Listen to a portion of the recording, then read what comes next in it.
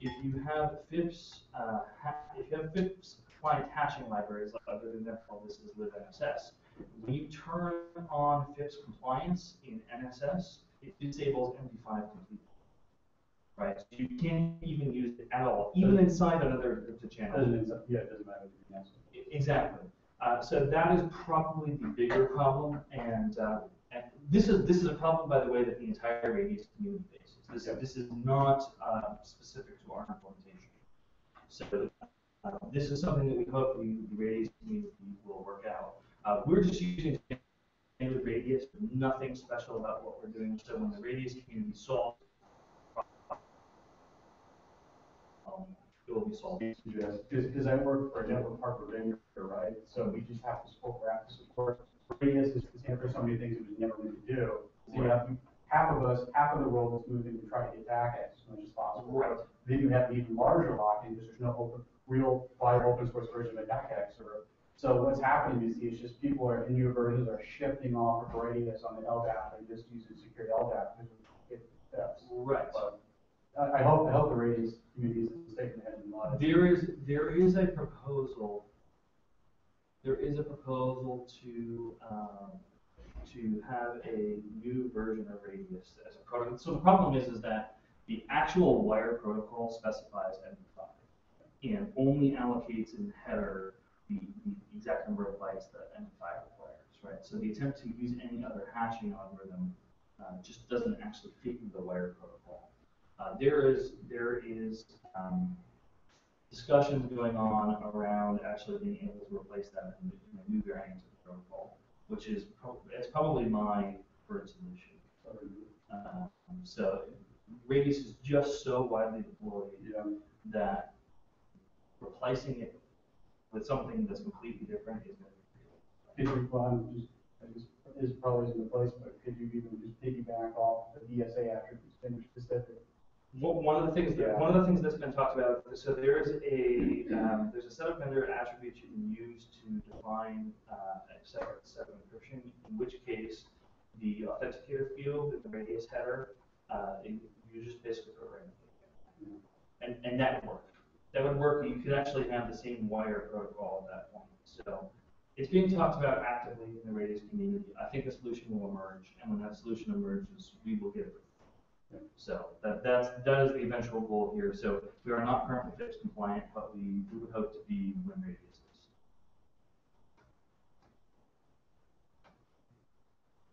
So the FreeIPA project, just to recap, we have an app. The code is available at the link there. There's currently no documentation, which I hope to solve in the next few weeks. And we hope to be pushing it to the App Store relatively soon. iOS will probably come when I get around to learning Objective-C, and then other platforms based upon demand or contributions, really. Contribution is probably the most important thing. The key point here is that you don't have to use the FreeOTP project to use support or to use FreeIPA to back authentication. This is something we're doing really just to allow people to have no lock-in at any layer of this stack. But this piece is actually interchangeable. So if you want to use your own client, go ahead. It's all standard, open standards. Anybody can implement them, so you can use any client which supports the open standards. Let's talk quickly about upcoming work. FreeIPA 3.4 is going to hopefully land in Fedora 20. In Fedora 19, we did the first implementation of this. This is the implementation of all the plumbing work underneath. So you can actually, if you know the magic bits of configuration to stick in LDAP, you can turn this all on and test it. What we're doing now for the Fedora 20 work is we're actually building the management UI and CLI on top of that.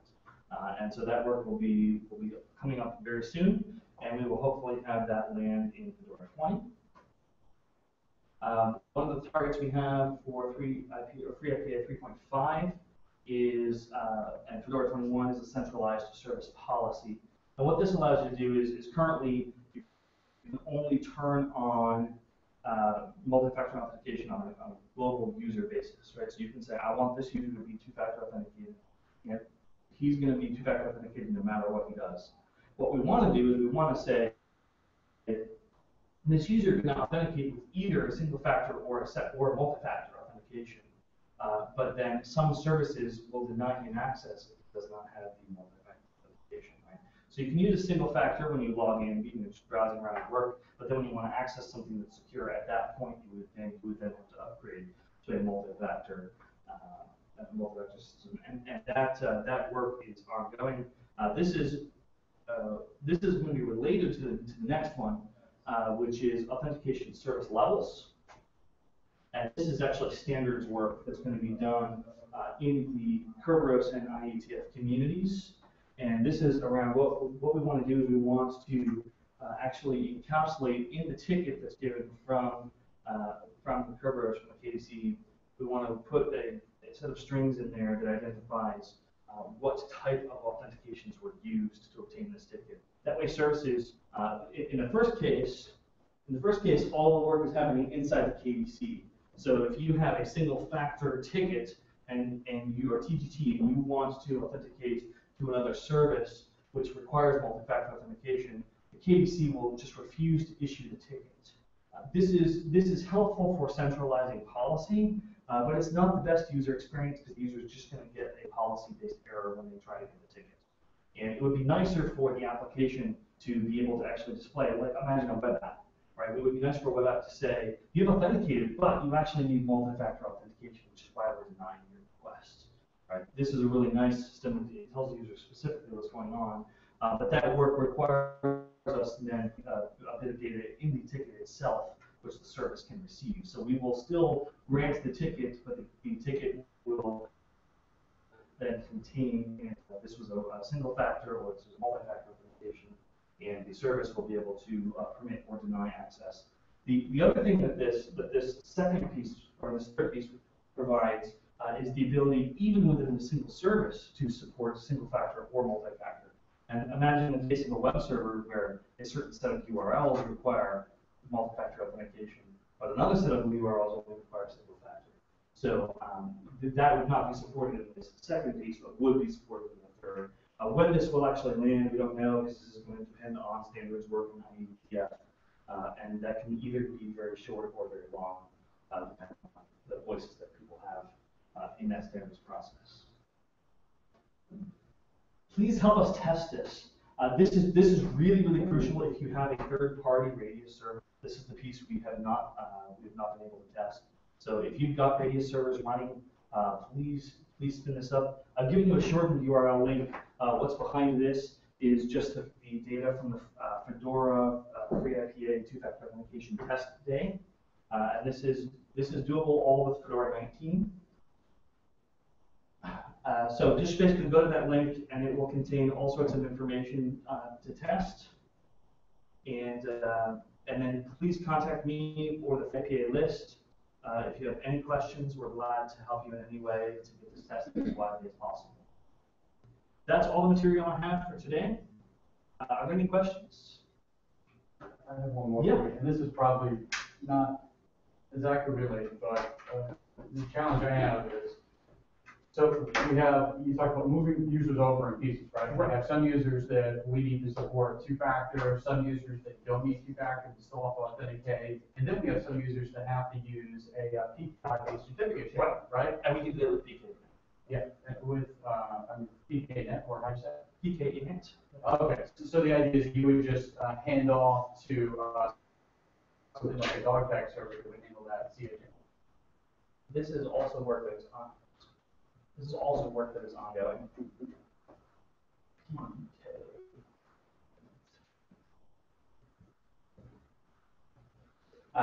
This is work that's going on in parallel, and it's you use an X59 certificates to obtain a Kerberos ticket. This work is already upstream, has been for a while in MIT Kerberos. Our current work is to, as a part of, so this piece right here, you have to have server-side and client-side support for multi-factor authentication for OTP. And one of the things we did here, we had a problem with libkb5, which basically there was no easy way to tell an application complex data. In the case of OTP, we have complex data. So what we could do before on the client side was just simply ask for a password. But when you have multiple tokens with different vendors, or even different serial numbers or whatever, and you have to distinguish between them, you actually have to do something complex on the client. So we added a framework to do this complex stuff, and currently we're porting PK init to support that same mechanism. That will allow something like SSSD to have a menu that says which authentication type you want to do and what credentials do you want to use. This echo something confusing is that, we make a couple of very basic job of GUI apps to help manage. And so, the device side is easy. It's, on our device side, we support TACAX, Radius, LDAP for authentication. It's just a piece of hardware. Right. But on the user standpoint, it's very hard. Yeah, now it's like, okay, do I try to use the local service running on the system to use the supplicant for PKI built into it, or do I try to build that function into the application and lever something in the backside? And the client side is the really, really hard. Oh, so rapidly. We spent. I was hired over 2 years ago now. Is when I started working on this. We had one short project that lasted a few months, but then after that, we spent just about a year just on the client side piece. It was a lot of work. And it's hard, of course, on the Red Hat, desktop client itself, because okay, so you support that there, but then say in different parts of the government, well, they standardized in the Schlumberger client that is now owned by HID, and that's proprietary, and the two don't actually interoperate. Yep. So we should have all the building blocks in place for a good client-side environment. The client-side authentication environment still has to be built, but all of the plumbing is there at this point. The nice thing is that this is flexible. We designed a flexible mechanism here. So the same mechanism can be used for OTP, can be used for PK, and it can be used for passwords, can be used for all of the above. It still requires the using of the libcarry5 libraries directly. We're in the authentication world. We're just kind of still stuck with PAM, and everyone feels that pain, and no one has fixed it. That is probably the best solution or the best thing. How we are dealing with that is that we have the SSSD, which is, I don't know if you've seen that or not. That's part of the. It's within this. It's not directly FreeIPA, but it's within the scope of the FreeIPA project. It's sort of the client-side piece of the FreeIPA project, and the SSSD provides a PAM plugin to be able to handle the PAM side, while at the same time it uses all of the libraries directly, so it can have a much better experience. And it also pulls in all the policy-related stuff, right? It provides not just authentication, but also the identity portion. So you have a same UID everywhere. You have the same permissions and policy. That's the client side of SSSD. So we're handling that there, and the SSSD is sort of bypassing the PAM problem. The PAM problem is still going to exist for things like SSH, which is just a tough nut to crack. Yeah. Fortunately, the way that we are deploying this is that you are going to get your two-factor ticket from Kerberos, and once you've authenticated with two factors, you now have a single sign-on that you can use everywhere, and that Kerberos ticket is also pretty widely circulated at this point. So once you have that ticket with your two factors, you don't have to necessarily retrofit two-factor auth into everything else, which is a helpful solution. Any other questions? Thank you, everybody, for coming today. I have a demo of the OTP app. If you'd like to see that, just come grab it. I'll show you. So thank you all for coming today. Thank you.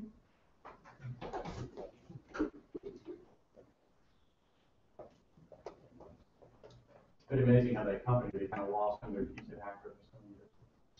Oh. And even more amazing when you think about the defense contractors are still using them. So you wonder how much backing deals have been happening for them. It's basically for a lot of companies was just